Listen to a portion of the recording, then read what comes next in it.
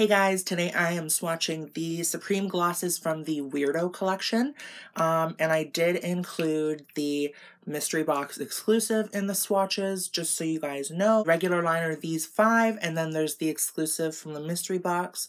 Love these, love the way they smell. We go through this every single time I swatch these. They're awesome.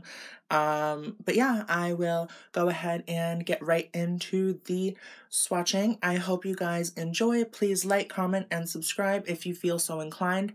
Have a great day. Bye. Okay, so we have Beauty Killer, which is a bright magenta with a glossy finish. And then we have Cunt, which is a muted nude pink with a glossy finish. They all have a glossy finish, of course, as always. I think Cunt's definitely my favorite. It's really pretty. And then we have 2003. This is a peachy orange red with a glossy finish. Then we have Fucking Freak, which is a black purple with red shimmer. Then we have In a Dark Place, which is a dark purple with gray undertones.